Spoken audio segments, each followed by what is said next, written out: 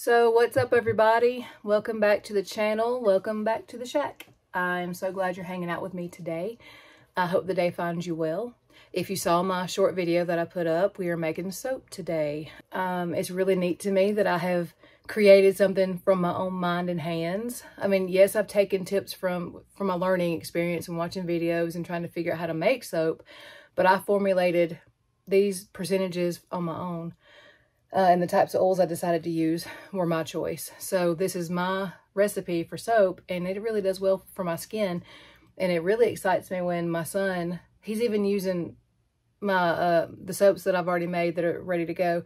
He's using those even though they're scented for females, just because his skin's similar to mine, and he really likes how it makes his skin feel. So today, I'm making unscented soap for his sake. It's going to be the recipe that he likes, but there won't be any scents or anything to it. So that's beneficial for the hunter in him, but also because he's a man.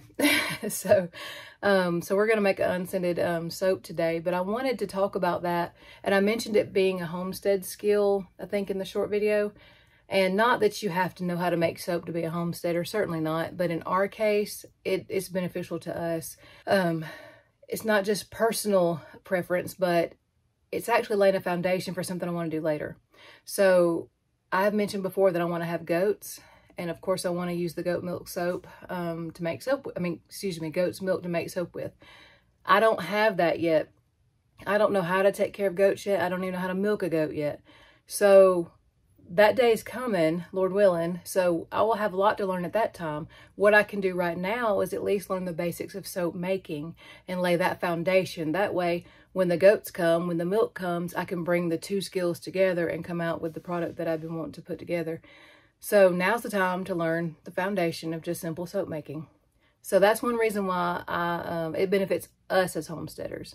But anyway, I hope you all find some kind of value in it, and I appreciate you being here, and let's get busy.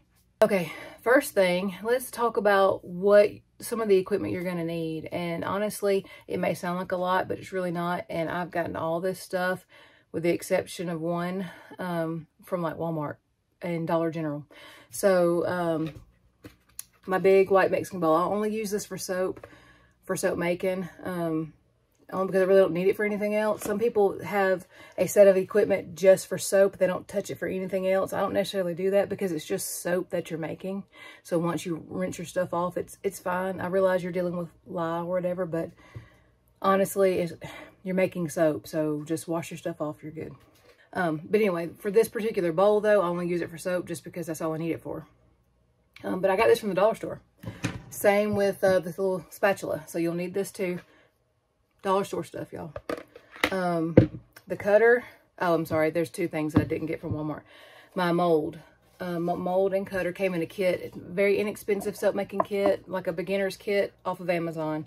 Super cheap. You actually get 2 cutters and 2 molds in the kit. I'm only using one today, but these are pretty handy. It comes with a silicone liner where you can easily, once the soap hardens, you can pull it out, peel it out of the liner, and cut it. So very handy, and like I said, not expensive on Amazon. And you get 2 of these, and this crinkle cutter, which I wish it was straight. That's just my personal preference. The straight cutter is plastic and a little harder to do, so I use this one because it's metal and sharper, but I don't care much for the crinkle cut. I don't know why, it's just me. A thermometer of some kind. You don't necessarily have to have this kind, but this is very handy because you have to check the temperature of your oils and your lye water solution, and we'll get into that in a minute. But this was bought at a local restaurant and supply store here in my town, but you can get it off Amazon. You can probably even get it from, I think maybe even Harbor Freight has these. So not hard to get. Stick blender, Walmart, not expensive. You're going to need that though. I mean, you can do it without one, but it'll take a lot longer. I don't recommend trying that. Stick blender is a blessing. Walmart find. Your oils for this recipe, everything I got is from Walmart. Lard that you cook with that you can get from the grocery store works great, and lard is good for your skin, and I'll get into the properties of all these oils in a minute. Coconut oil, I got organic coconut oil from Walmart, and olive oil. I forgot to get that out, but anyway, you know what, olive oil from Walmart, you know what it looks like. Just get some regular olive oil. I think mine's extra virgin. I'll go get it in a minute. Gloves. You will need gloves because you are handling lye. Lye can damage your skin if it's put directly on there. I know it seems counterintuitive to use something that's bad that could hurt your skin to make soap with for your skin, but you gotta have lye to make soap. So once it mixes in with the oils, it becomes very safe. That's how the soap is made, and you're good. But I do recommend some gloves. Safety things, you need some long sleeves. I'm wearing 3/4 sleeves because I would end up pulling my sleeves up anyway. It's just a habit for me. These particular gloves come up a good bit, so my arms will be protected. Some random safety glasses. These are some that I had from my woodworking days. So we use these. These are cheap to get. Grab them from Harbor Freight or Lowe's or whatever. So yeah, that is pretty much it. Maybe a glass jar to mix your lye with. Let's talk about the lye. This also came from Walmart. You don't have to order anything special as long as it's 100% lye. So just go to your, what section would you call that?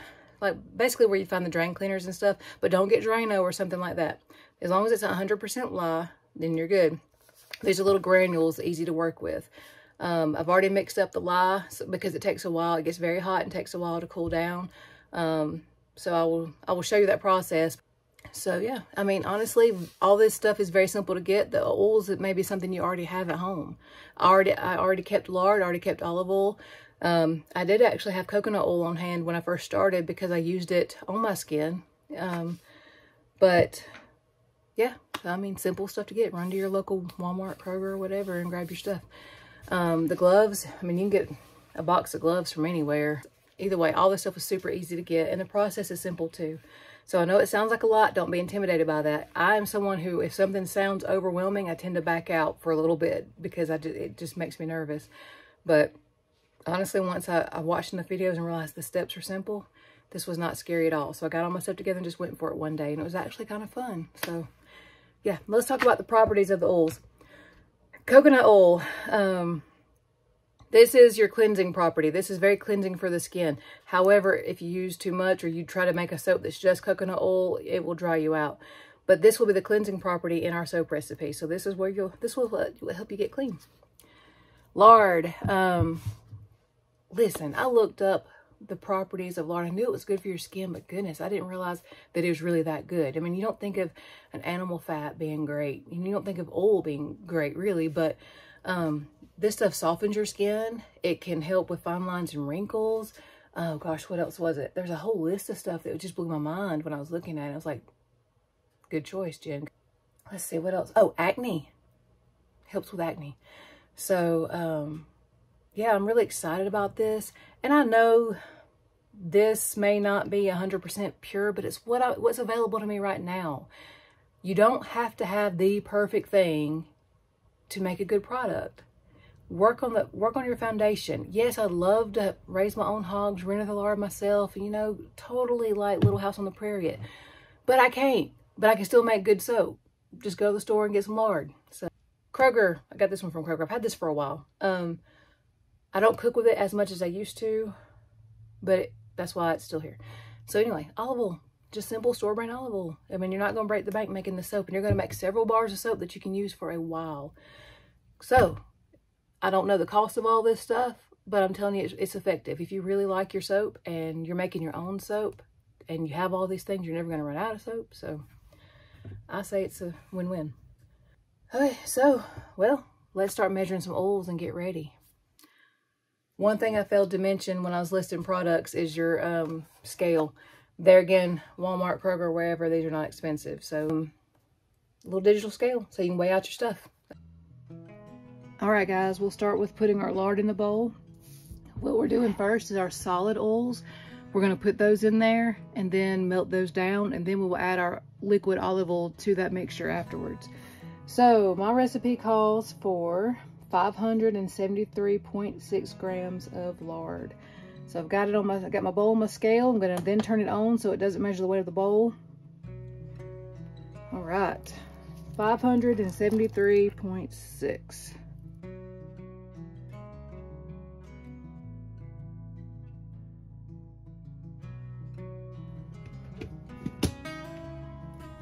Exact measurements, get them as close as you can. My recipe calls for 573.6. I've got 574. That is still good. So don't stress over exact amounts and such. Now it's coconut oil. My recipe calls for 191.2 grams of this. I'm fairly comfortable with measuring this out straight into the bowl on top of the lard instead of a separate container first. Again, you zero out your scale so it doesn't measure your bowl in lard. You're just getting the coconut oil measurement now. The house is pretty warm, so this is already starting to melt a little bit. 191.2 is what we're going for. All right, we are gonna shoot this in the microwave for like 30 seconds at a time until it's liquid form. In the meantime, I'm gonna measure out the olive oil and then we'll combine those. Let's go ahead and measure our olive oil. This is also 191.2, or right at 191. I don't even think the scale does the tenths. And like I said before, getting it that close is just fine.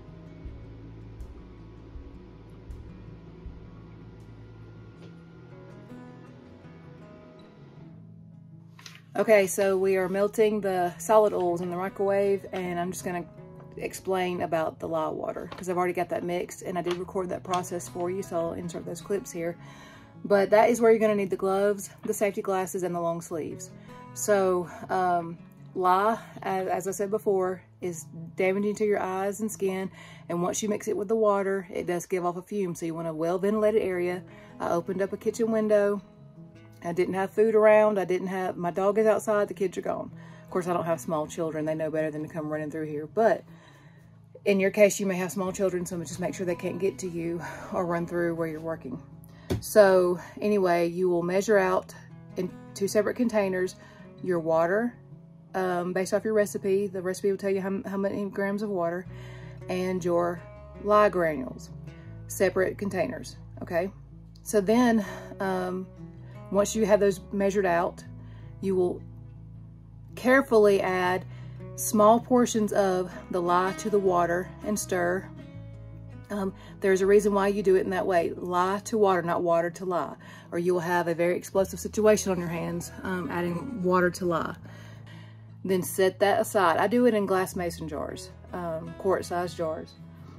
You set that aside to cool. Now, you'll see that when I first mixed it up, it was 199 degrees. That stuff gets so hot fast, you need to let that cool. So that's what your first step. Start there so you can set that aside and let it be cooling and while you mix your oils. Okay, so this is my lye water solution. It starts off a little cloudy, then becomes clear. So this is ready to go. So once I get all my oils melted and combined, then we can add this in and start the soap making process. All right, guys, this took about 2.5 minutes in 30-second intervals stirring to become liquid. This is the coconut oil and the lard. So now we're gonna add in our olive oil. Now, something very important to mention is, this is why this digital thermometer is very handy. My oils are at 109 degrees. My lye solution is 101. I like to get, can you see that? I like to get that under 100 before I mix them together. I don't think it's that important. That's just where I like it, but they need to be within 10 degrees of each other. So I will give this a few minutes to kind of cool a little bit, but if it starts getting too far apart from each other, then I'll just go ahead and mix them. Give it a few minutes to cool. We've got lye right at 100 and oils at 101. So I'm gonna, well, let's stir it and see. 102. So that is close enough for me. Those temperatures don't intimidate me at all. The best thing to do, so you don't have any splashback on yourself, is, and honestly, I would recommend having your gloves on for this one too. I don't always, but since I'm telling you guys to do it, I'm gonna practice what I preach, just in case there is a little bit of a splash, even though I'm gonna try to prevent that. But things happen, so always be prepared and protected. So I got my gloves on, but if you pour down your spatula instead of directly into the other liquid, it just pours so much smoother, and you have a lot less splash. Now I will stick this directly in my sink to be washed.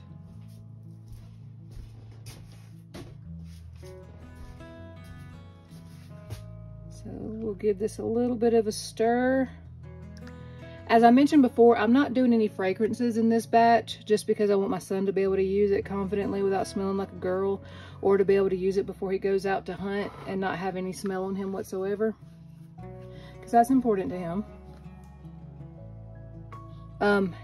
This is a point where you could add your fragrance oil or essential oil, or you could add that closer to the end. That's preference.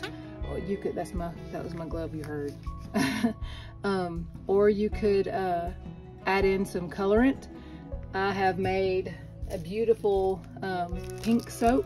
This is pink grapefruit that I used a pink or a rose colored kaolin clay to make the pink color. I really love this, but we're not doing any of that today. There's no point in putting colors in it when it's just for our use and for my son, so he doesn't care what color the soap is. All right, now we're at the blending part. You will see this turn into a nice creamy whitish or off-white color. If you're not used to using one of these, you know that it needs to be burped first. You don't want air bubbles under there. When you first stick it in there, it traps air. So you want to sort of tap it. That's what they call burping. Before making soap, I've never used one of these. Fun fact. I usually keep my spatula on hand because I like to stir while I blend. I use the lowest setting. And what we're going to do is blend the soap and lye solution together till we reach something called trace, and I'll explain that in just a second.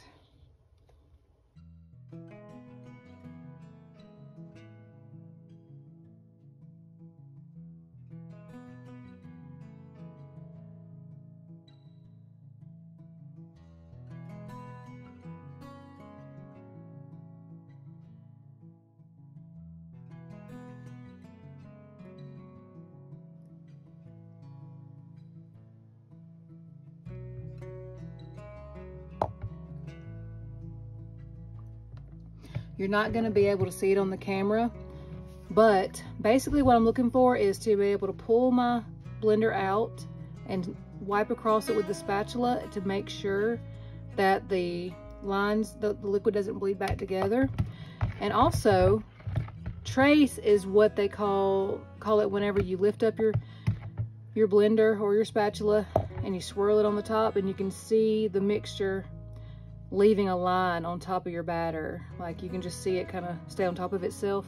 Very hard to see on camera, but I can see it. We're at a very light trace. I like for it to be a little more between light and medium, so I'm going to blend a little bit more.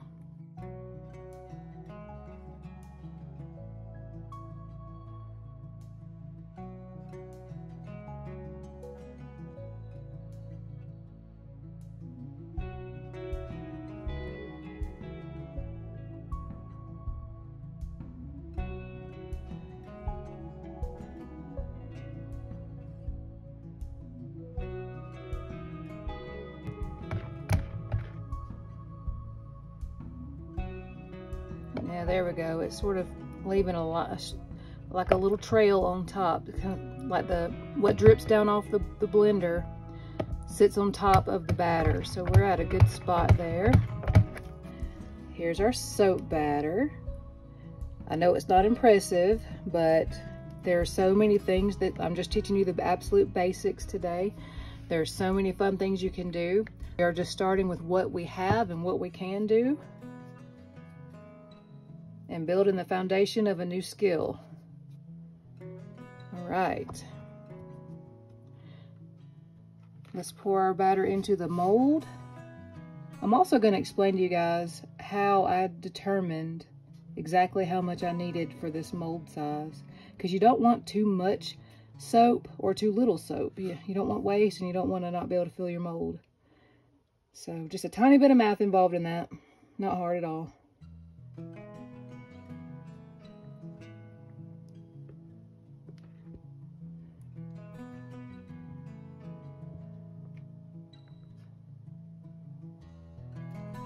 So with this recipe, we've got the cleansing properties of the coconut oil. We've got the skin softening and repairing properties of the lard, and the skin conditioning of the olive oil. Okay, so let's talk about how I know how much soap I need volume-wise to fit in the mold, so I don't have too much or too little. This is the other mold that came in my Amazon order, so it's identical size to the pink one I just used. What I did was measured the depth, length, and width of the interior of the mold. So you just, in centimeters, yes, in centimeters. You measure this way, and this way in centimeters, and multiply all those numbers together. You take that total and it translates into milliliters, which is your volume for the mold. That also translates into grams equally. So your multiplied number from all three of those is the milliliters it'll hold, which also equals grams. So that's how it's just easy to put it from the metric system to the imperial system, and you can know how much you need in grams and set your scale to grams and weigh out everything. So that's how I know as far as the volume that I need total. You'll use that number when you go into the website, the soap calculator, and all the experts recommend soap calc. I have not watched a soap making video yet that did not say to use soap calc, so that's what I use, and it's very easy. Gosh, very beginner friendly. So you know the volume that you need, so that kind of helps you determine how much of each oil that you need. I made my soap primarily lard. I knew that coconut, being the majority of the soap, would be too drying for my skin. So, and olive oil, I like lather. If you use too much olive oil, then you'll have a lot less lather in your soap. Lather doesn't always mean clean, but I just like it. I like the bubbles. I like to see my soap lather, so I didn't want to overdo the olive oil either. So this is a primarily lard soap with equal parts coconut and olive. I like those benefits of those oils, so that's why I wanted to use those. So yeah, that's how I came up with my idea. So I took the volume, decided I wanted, let's see what my recipe says. And that's another thing, is when you put in your recipe into soap calc, you can just print it out and keep it forever. I keep this in a folder. So we are 60% lard and equal parts 20% coconut oil and olive oil. So the properties, my soap bar quality, the soap calc will also tell you that. My hardness, and most people like a hard bar, it's 44. Out of a 29 to 54 scale, it's a 44. Cleansing properties from 12 to 22 is 14, so it will cleanse you without drying you. My skin and my son's skin is excessively dry. We need something that will get us clean, but not zap every ounce of moisture out of our skin. Conditioning is a 50. On a range of 44 to 69, conditioning is a 50. That's awesome for us. Bubbly is a 14 out of from 14 to 46, and honestly that seems odd to me because our soap is usually very bubbly. I don't know why it's on the lower scale of that, but that's fine. Creamy, on a range of 16 to 48, we are a 30. Oh, creamy soap is good. So yeah, I don't know what the iodine matters and INS, I don't even know what that is, so I won't even talk about that. But all those other things that we typically look for in a soap, I know that my recipe nails it for my individual needs. And to be able to make something for yourself that meets your individual needs is so huge. I mean, I just find so much satisfaction in that, and, you know, pride and joy in that. So, I mean, you can't always count on a big manufacturer to make a soap that's tailor-made to you. So this is good for us, and I'm really proud of it. Okay, no joke, y'all. So I'm waiting for this to sort of cure a little bit, or solidify a little bit, so I can texture the top just for fun. But I got to thinking, I've never made unscented before, so I was like, ooh, what's it gonna smell like? Is it gonna smell like bacon? Because I use lard, because I don't want it to go around smelling like bacon. But so I had to dip my spoon in.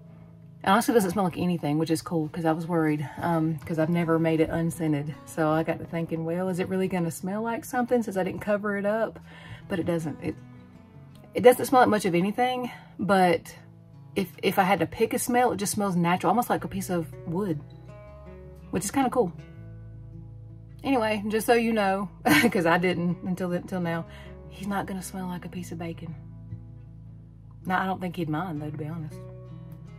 Okay, what I would normally do now is, it needs to be insulated to go through gel phase, and all that means is it continues the process of, the soap will stay warm for a little while, and it will sort of, some people put theirs in an oven on the lowest setting. I'm not gonna do that. I don't really want to do that. It's always worked just fine for me to just wrap a towel around mine and let it insulate, and I just stick it towards the back of my table out of the way. I'll show you how I do on these. I just cover it to protect the top and protect my towel from the soap itself, and wrap it around, insulate the sides so it'll hold its heat in. I crease the top of the parchment paper to where it doesn't sit on top of the soap. I think I caved this one in a little bit, but not a big deal. And then I'll also take a dish towel and lay it over the top. I push it back out of our way. It sits for about, I usually let it sit 24 hours. I think it needs at least 12, but I'm not ready to fool with it for 24. So there's our little insulated soap mold sitting in the back corner of our kitchen table, out of the way. It'll be there sitting just fine until sometime tomorrow when I'm ready to cut it. I don't have one of those nifty little drying racks that a lot of people use, so I honestly just set out a tray or a cardboard box. I got another batch in a box on this shelf, and I just stand them up with a little space in between so air can get all around them. And they just dry out. This, whatever water is in there will evaporate out. It'll harden your bar of soap, make it last longer. It'll finish the saponification process, and you'll have a really cool, good bar of soap. Okay guys, the hardest part about soap making is waiting the 4 to 6 weeks it takes to be able to use your soap. There's some science behind all that, the saponification process, the water evaporation, whatever. It gives you a harder bar, so it doesn't melt away so fast, which is important if you put a lot of time and effort into making something you want it to last.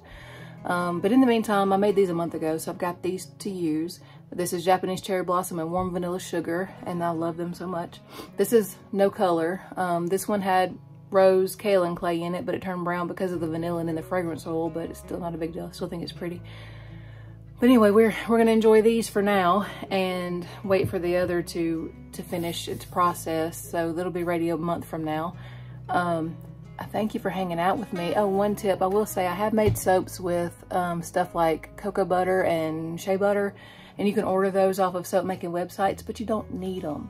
Start with what you have on hand or what you can just run to your local, grocery store and grab, because you're more likely to do it if it's simple like that. So I encourage you to just give it a shot. Keep it simple. Make it in small batches. See if you like it. If you don't, get on Soap Calc and tweak it a little bit.